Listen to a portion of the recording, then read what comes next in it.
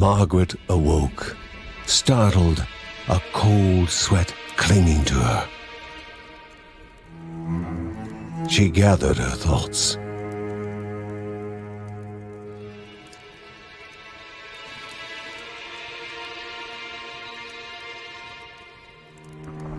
Aged wood creaked, echoing through the quiet rooms.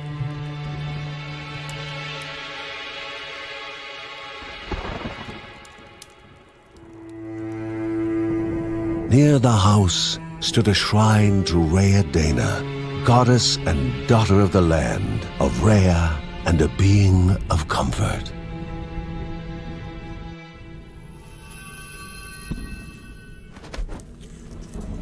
Margaret sought answers. But the goddess did not speak.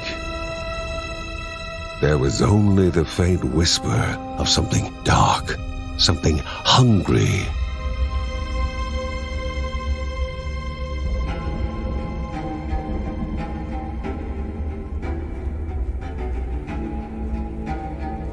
The old seer's bones felt the weight of their age as she climbed.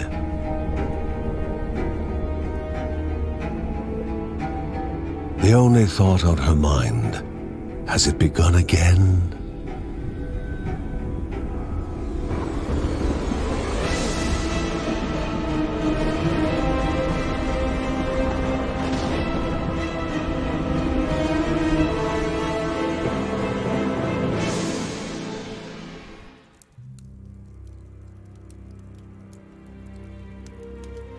John's mission would be a simple one. He was to investigate Rhea's greatest shrine. His mother presented him with a fresh divinity shard.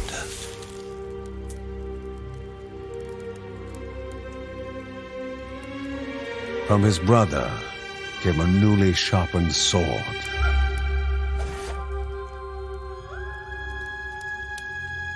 His wife gave him a kiss, and his daughter's hugs were full of reason to return home safe.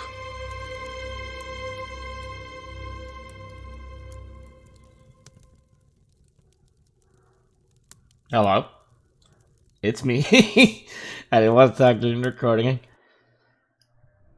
Oh shit, it's still going.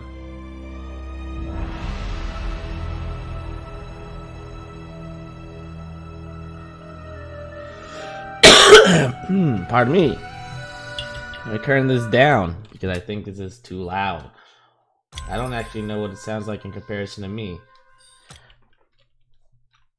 Hello, anyone and everyone. Welcome to Edtrawl Plays Children of Morta. So, slash for emphasis, I recorded this a few weeks ago, or 2 weeks ago initially, and my audio was messed up when I didn't do it right. So then it was really bad and you couldn't hear me. So now I had to re-record it. But in my initial playthrough, which is one mission besides the tutorial, which this is a tutorial,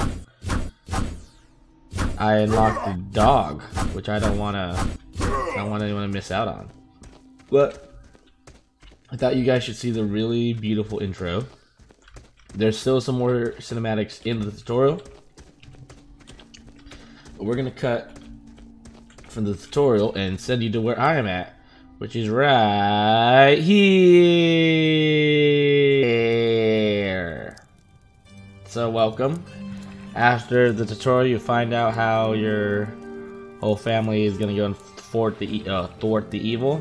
That's a little dog I unlocked in the first area. I don't know if that's normal or if that's like something unique. He's Poison Puppo. Yeah, that's daughter Linda, who we unlocked. In the tutorial, you unlock her as a teammate, and Linda is Bay. Nothing could quite match the calm that Linda felt when playing her violin. Its sublime sound, the perfect counter to the nerve-wracking uncertainty and chaos. God damn, this narrator is phenomenal. Yeah, this is oh, grandma. So that's grandma. That's another kid. It's Uncle Ben, where I believe we can work upgrade our stuff. That's mom.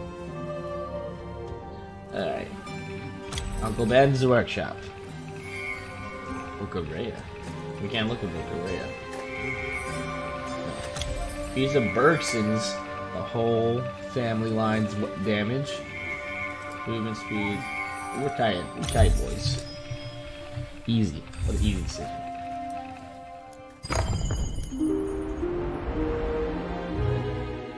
So the gist is, to unlock the final spot where the evil is, we gotta go through all these little different portals, clearing them out, and then we can eventually go to the Morta, I believe, where the bad area is. Basically every area I think has 3 sections. Doesn't seem like the hardest game in the world. Alright. We're playing as Papa John this time, because the first playthrough, which you guys unfortunately will never get to see the light of day. That one I got to play as lovely Linda. Very Diablo-like game, top-down, and dungeon crawler. Buttons are fairly simple, so it's been like a little bit since I played it the first time. I didn't want to play it again because I didn't want my reaction to be disingenuous. So unfortunately, it's not my first reaction per se, but ooh, Swords of Life. Get that little dark boy out of here. What is this? Oh yeah, then pull him towards the right. Get out of here, bats. Swords of Life. That's satisfying. Good damage. This bat is an evasive foe. Hello! Nothing up here, I see.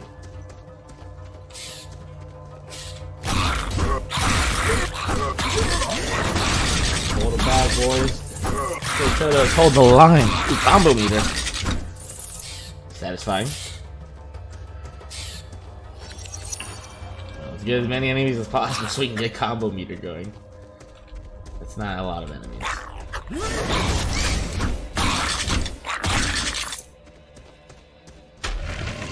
Continue our travels through the caverns. So far, this game, beautiful. Narrator, phenomenal. Sound correct.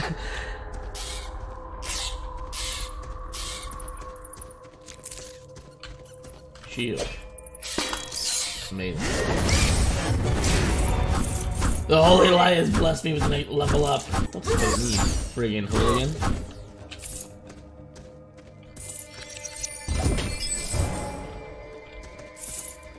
Let's see. Drop a divine item. Okay. Create air that slows down enemies. When I press Q, I have a slow. Hell yeah. Sort of like these spiders with their webs. I don't like you sketchy, evil darkness coming out of the well. That's the root of this evil. So, a little bit about the studio, and I looked up the developers, even though the developer, I can't remember the name, it's by a different name. Studio's 11-bit studio. And when I click on the developer, which name I can't remember for the sake of it right now, it also just took me to 11-bit Studios page, so I don't really know what to tell you. I think that's like a key essentially to open up like magic chests. Oh no, the darkness is here. Good, my master plan of running through traps. Oh, wait for it. Oh no. Come on here. Okay, oh!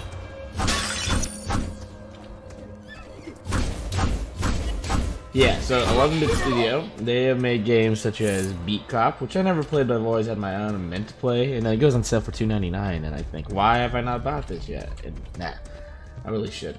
Next time it's on sale, for sure. Okay, that hurt.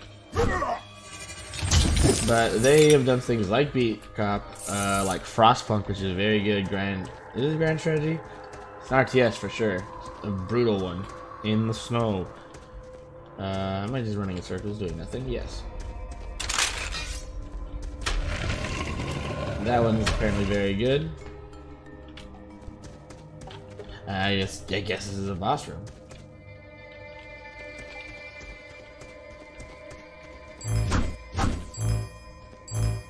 Am I allowed just to walk in here? There's no divine damage. Area that slows.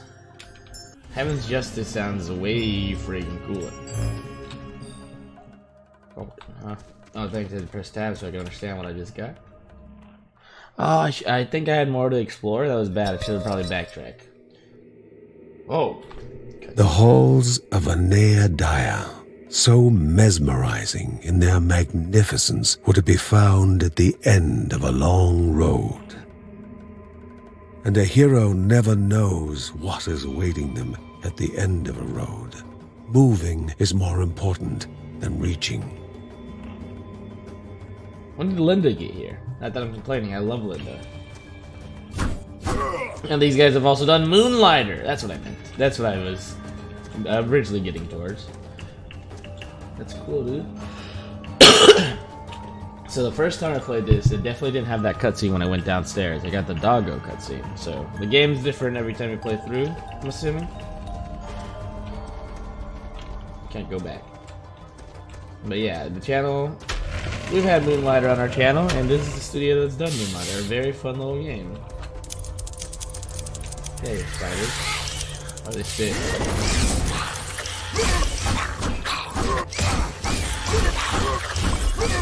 Keep swinging. They can't punish you if you don't stop swinging.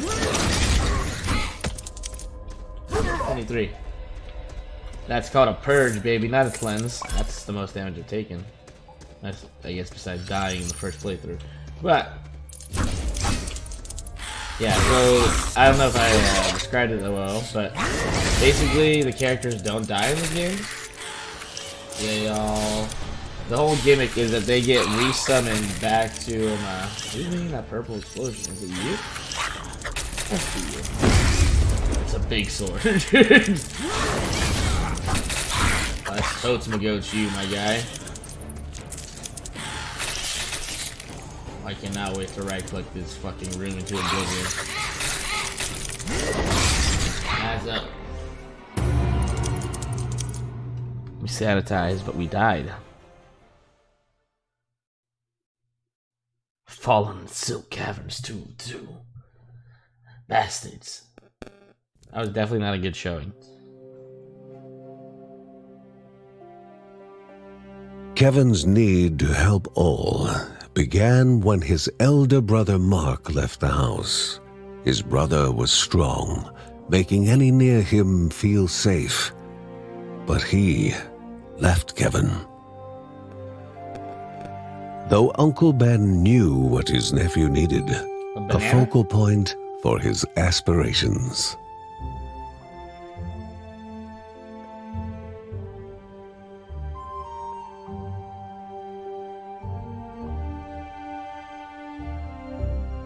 Classic Uncle Ben.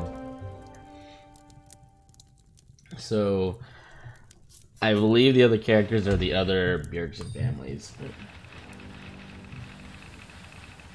They don't have any pictures, that crazy bitch. But yeah, oh, real dialogue? Bergson family. Uncle Ben pondered over a map he received from a refugee. The Silk Caverns were a twisted maze of dead ends and venomous nests. But somewhere along the right path, Aneadaya, spirit of the Caldipo Caves, rested.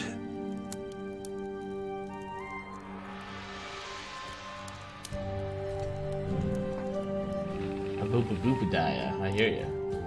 So I believe every member that you get to play as will be a different member of the Bergson family. And Mother of God, let me play as a goddamn grandma. She's a powerful wizard, I can tell. She has a stick. Uncle Ben's probably a tinkerer that throws gadgets. That'd be cool. Lock. Get the rail lock. Let's just get all the basic ones first. Yay, one of each. We're so talented.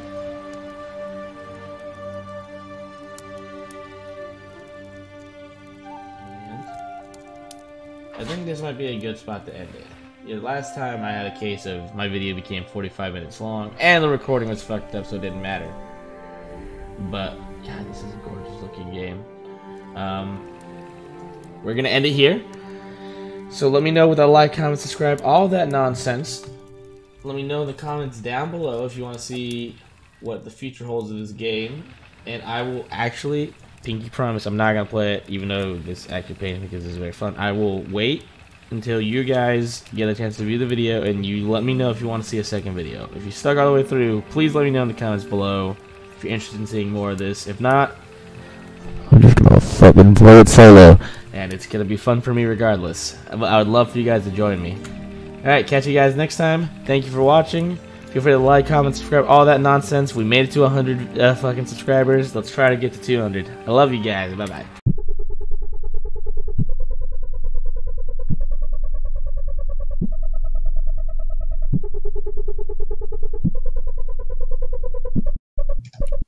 This thing's called Riding the Bull.